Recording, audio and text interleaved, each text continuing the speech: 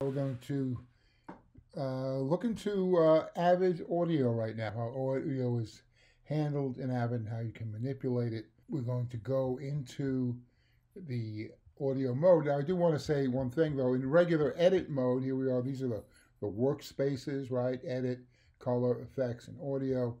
If I play, Hi, my name is Andrea Ramos, and I am a. you'll notice over here there is a little audio meter always there.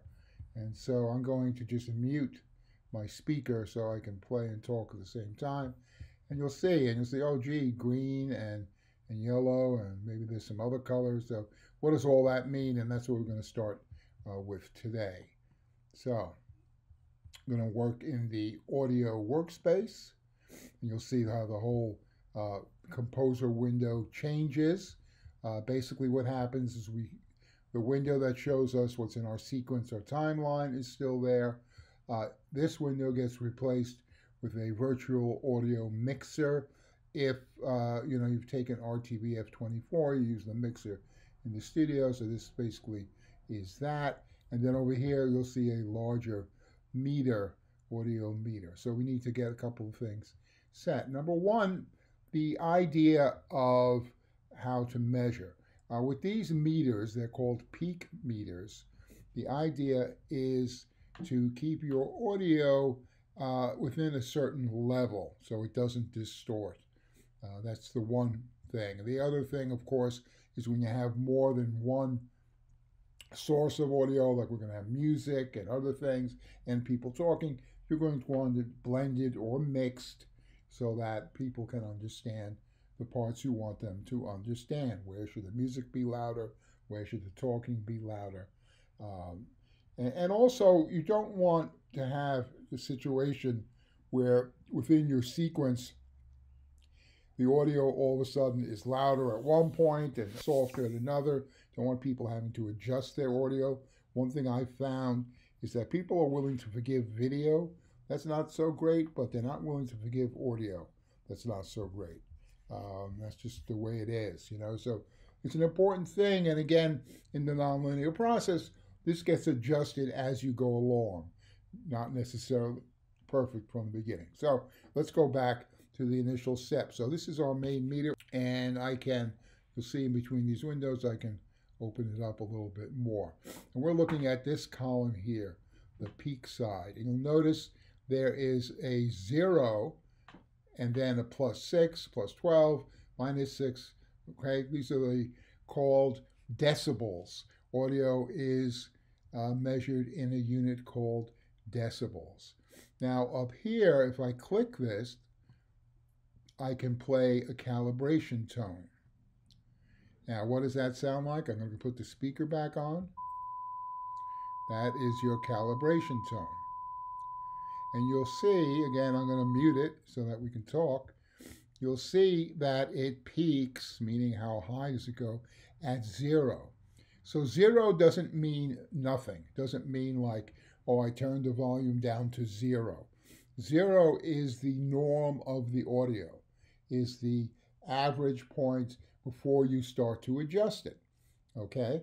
And what you'll see is, even though that is the average point, for most talking and music, we're going to want to see it go beyond that into this zone, and you'll see that represented in yellow. So to stop the tone, I can just click anywhere and it'll go away. So I'm going to play the sequence here and let's watch the meter as I play it. Again, I'm keeping the audio muted so that we can listen to one another speak. So there we go.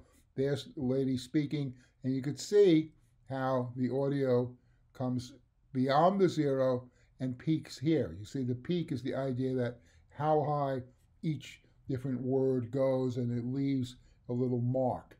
So this is very acceptable in this range.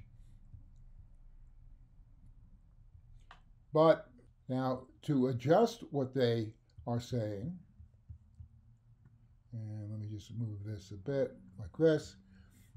So here, when I'm sitting here, and now let's look at the meter.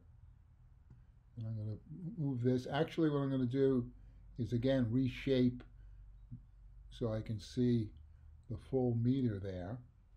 And let's zoom into that a little bit.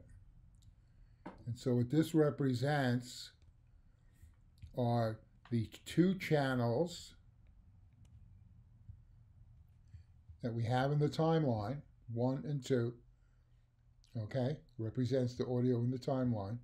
Audio 1, audio 2, audio 1, audio 2. This is the master output, right? Because we can have many channels and they get all blended into a single output. Now, just to understand, again, there's a few concepts to go over. That by default, Avid sends out a stereo mix. A stereo mix. That means two channels, two sides, left and right. Okay, it blends it out. This is kind of classically how music is delivered, how television programming is delivered in stereo. So if we would, we do have the option to change that, but we wouldn't want to do that. And maybe I'll put it in mono at one point just to demonstrate. You can see 5.1 and different other direct outputs for other things. So stereo to channels. That brings into question this piece here, which is called pan pot. The panning, saying, well, what channel is my audio going to? By default, Avid has it in the mid-range, meaning it's going to both. Now, let me zoom out a bit. This audio really only has audio on channel 1. There's nothing on channel 2. And that's the way it was done by the student who recorded it. And how do I know that? Okay, we're going to go over here in the timeline. There's this little guy, track control panel. When I click that, this opens up. I think we talked about the waveform. And if I click this panel here, this waveform shows me what's there, and this shows me what's here. And if we look at it, we'll see there is a flat line, nothing on channel 2. Even though the camera recorded a channel 2, there was no microphone connected. Here we see what's called a waveform showing amplitude and modulation. Okay, the amplitude is how intense the signal was, the up and down. We see here on Snarl Lady, it is not quite as intense a sound coming out because he doesn't quite reach the whole thing. On Dog Lady, you see it gets clipped off, meaning that it was actually recorded a little bit too loud. Okay, so it got clipped off. Here it was a little bit less. So when we play it, we're going to notice a difference in volume, even though it will be slight. So this tells me that the only audio I really am concerned with is that on track 1, just so we know that. So let's go back to the mixer panel. And now, if I play the clip, we can see that here's track 1. Okay, and as it goes through each clip, it will change. Here is track 1, nothing on track 2, but notice the master has audio on 1 and 2. This is the master output. 2 channels going out. Right now we have 4 channels, nothing on these, nothing on audio 3 and 4.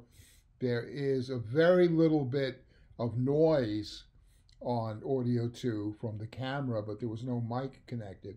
And there is the primary audio on track 1, okay? But because it's being sent out to the middle, when it goes out, it goes over both tracks. So again, I'm going to play it like this so maybe you get a better idea. I'm playing, there is track 1. Notice when it goes to black, in between clips, boom, it goes away. It gets grayed out, there's nothing there. I play it again, now it'll pick up the Snarl Lady clip, and there is that. Okay, so, and let's look over here at our main meter, easy to look at. So we have audio on both sides, left and right, coming through. If I changed this mid-tone, this mid-panning, sending it to both speakers equally. I can virtually grab it and drag it all the way to one side. So now it's going to the left channel only. Let me take the next clip. Okay, once I set it, notice how it resets. When I am on Dog Lady, I've changed it here. And when I go to Snarl Lady, that is unchanged. So I'm going to take her and send her the other way, totally to the right side.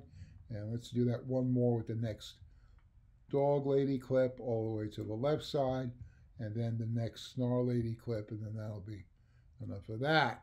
So now when I play it, and if you remember when we saw before the meter, even though the audio was only coming from channel 1, and we'll still see that there's only audio on channel 1 from the original, when it's being sent out as the composite, people are hearing it mixed. Before it was equal on both channels. What happens now?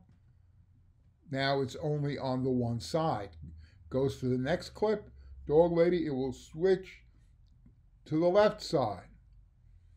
Okay, so what would happen is if you had it set that way, someone listening to your piece would all of a sudden, the audio will go from one channel to the other channel. I don't know if you're going to be able to pick that up. I'm going to play it, and maybe you'll be able to pick that up. Let's see.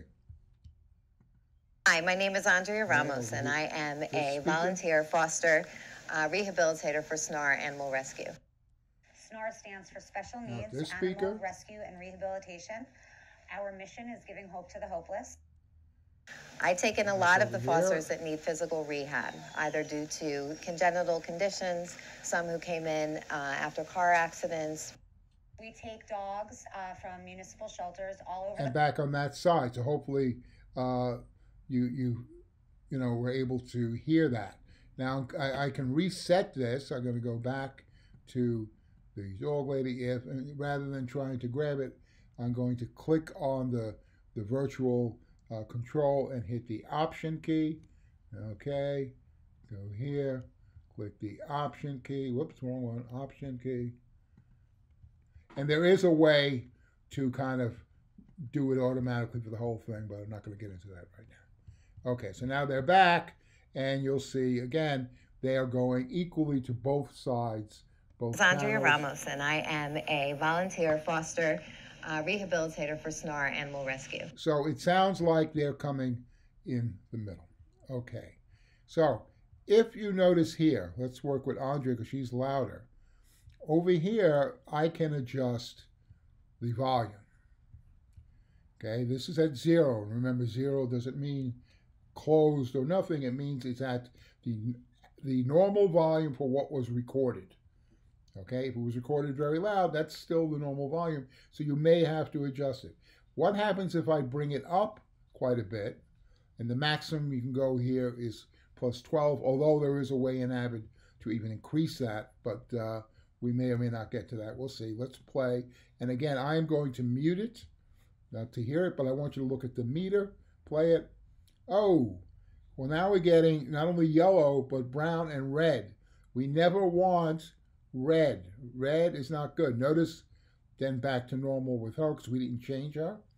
So if you're playing the meter, and even if you're in the edit mode and you're playing here, you never want to see red. It means it's going to distort. It's going to be noise there. So you have to adjust the volume accordingly. If you saw the little bit of brown, even that is something you want to avoid for too much. And once you get used to the peak meter, you'll see that it's, okay, it just shows you a bit. So you don't want to have red. Try not to have brown. I mean, if you have red, it's maybe there's a sound effect of an explosion. So just for a second it's there, that's understandable. But not the way she was constantly slamming the red. And you see it's all over the place. So we've got to bring her back down. Again, I'm just going to zoom in to show you. I can control, option click that, and it goes automatically to 0. I can make it lower. Ooh, that's a mistake. Option click back to 0. So the idea is then for this basic thing, we're just starting with the audio skeleton of people talking. The idea is that we're going to want it equal. So again, I'm going to turn up the volume a little bit. And rehabilitator for SNAR Animal Rescue. SNAR stands for Special Needs Animal. So she's a little bit less, so maybe I would, sitting on her clip, I'm going to raise her a touch. Let's raise her 2 dB or so, right? dB stands for decibel. Let's see if orally. Rehabilitator for SNAR Animal Rescue. SNAR stands for Special Needs Animal Rescue and... Okay, I think we're good. We got, if I'm looking here, I can see a little bit of brown in her. Animal Rescue. That's about the most I want. SNAR stands for Special Needs Animal Rescue and... All right, so I would have to go through then and adjust each of the SNAR Lady clips. And I've decided +2, or here I have it +2.2, whatever, would be good. And then I would be happy that they are all at a good level where people can listen to it. Okay, so I think that's enough to get you introduced to the measuring of the audio. There actually is one more thing, but I'll do that in the next step. So this is part 1. There's a little associated quiz. So why don't you review what I just went over, and then take the quick quiz, and then go on to part 2.